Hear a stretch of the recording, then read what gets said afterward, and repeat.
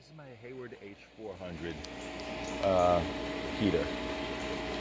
There are 3 circuit boards inside of here, and then there's one board that has all the fuses. The issue I'm having is I really can't, it doesn't really turn off. All 3 circuit boards are brand new. This is new, and this came with a circuit board. Attaches to a circuit board for the display, attaches to a main circuit board for the ignition. All 3 of those are brand new. And I still have this, okay? So here, it's set for pool, okay? You switch the mode to, that's the off, okay? You can see both lights are lit, standby and pool. That shouldn't be, it should be just standby. So you have either spa, pool, or standby pool. I've changed all the circuit boards within this machine, so I have no idea. This has happened regardless of whether it's my old circuit boards or 3 brand new ones. I figured I would get rid of this issue. All right, and the problem with this is even though it's on standby now, I actually have to turn the propane off in order to make sure it doesn't eat through the whole tank, because there's no way of turning this off.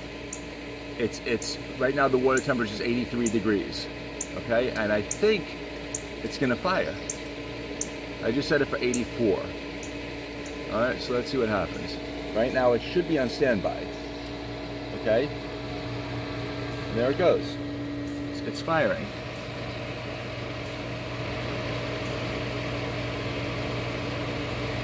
Let's see if it fires up.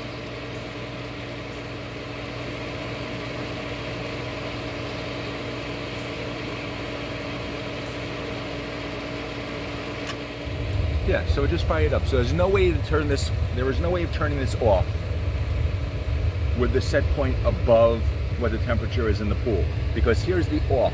This is the off mode, theoretically, okay? You can go to put, that's spa, pool, or standby.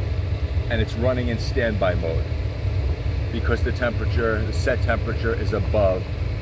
So what I do is, I mean, if it gets cold at night, there's no way of turning this thing off.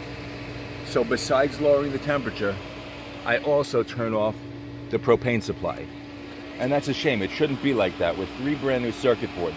So if anybody knows what's going on, maybe the prior owner switched a couple of wires or something. I don't know. If anybody from Hayward knows what would make this happen, I'd appreciate it.